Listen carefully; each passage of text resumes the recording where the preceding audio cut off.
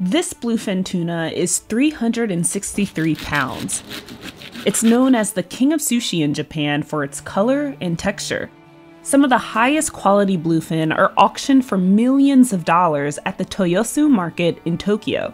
At almost 4 million square feet, the market is a one-stop shop for fish from all over the world. Here, tuna is sliced, packaged, and sold to high-end clientele and grocery stores alike. But before it's sold, experts must first bid on the top-tier tuna, which can go for millions. In 2019, a Japanese restaurant chain paid over $3 million for a 612-pound tuna. And at the center of this action are expert tuna scouters like Takayuki Shinoda. He's a Naka Aroshi, or intermediate wholesaler. His job is to select the best tuna from around the world for his customers.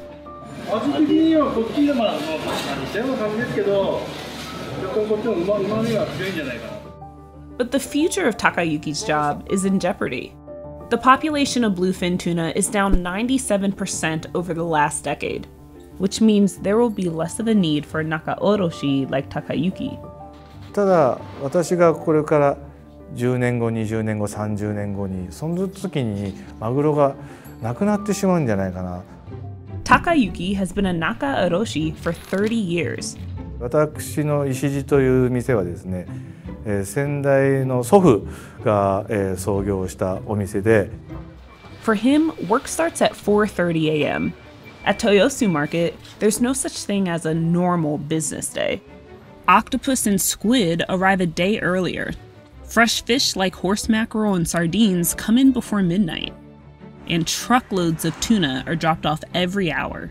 取扱量としては水産物は1日約1400トン弱、それから金額にすると14億程度ですね。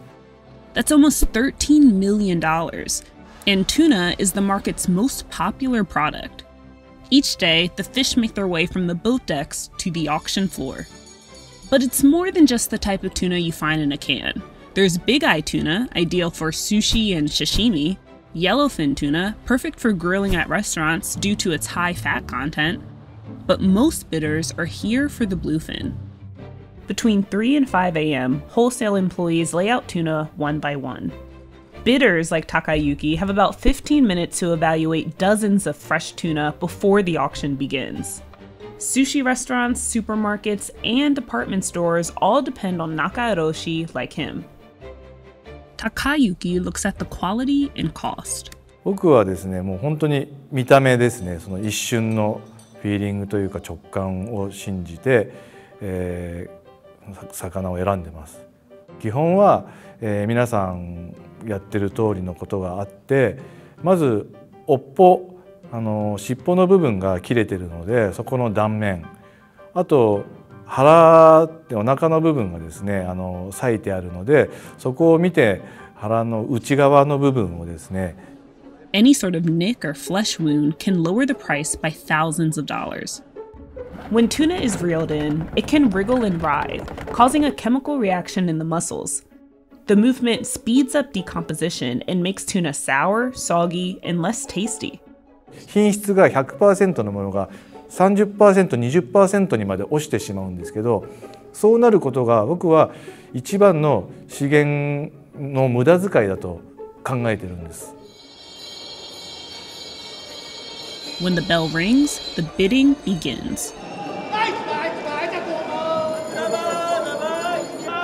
A range of hand signals known as teari are used to place bids.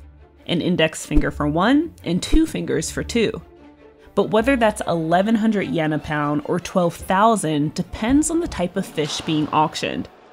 In just 10 minutes, the auction's over and winning bidders claim their prizes.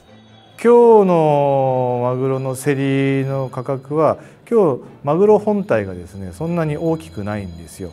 103キロっていうマグロだったんで、トータル金額にすると、軽自動車ぐらいの価格ですね。The tuna then makes its way from the auction floor to the intermediate wholesale building for filleting.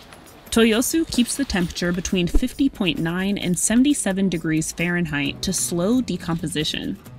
Wholesalers also rely on a fleet of small trucks known as tare. They zip through winding corridors to minimize how long the fish are exposed to air.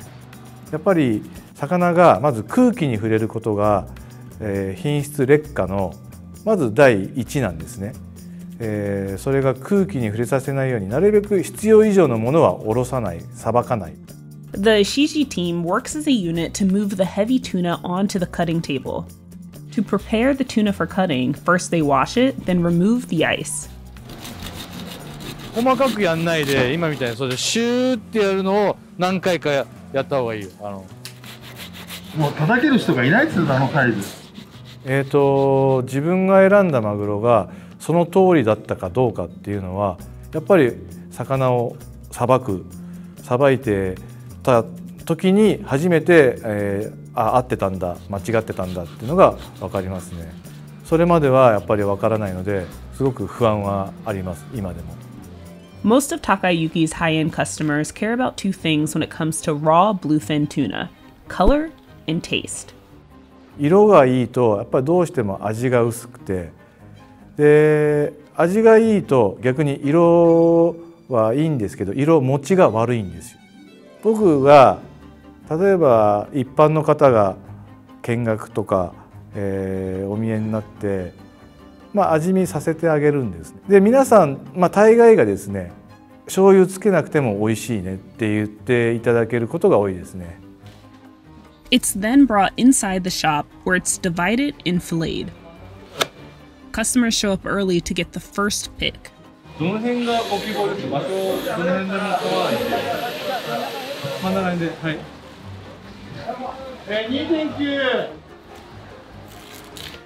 これは腹紙って言って、マグロの部位の中で一番高価な部分ですね。Not a single part of the tuna is wasted, even its eyes. 私どもの、お客様、顧客にはですね、主にそういう、ミシュラン。Customers have relied on the market's high-quality fish products for decades. Before the market moved to its new location and was renamed Toyosu, it was known as the Tsukiji market.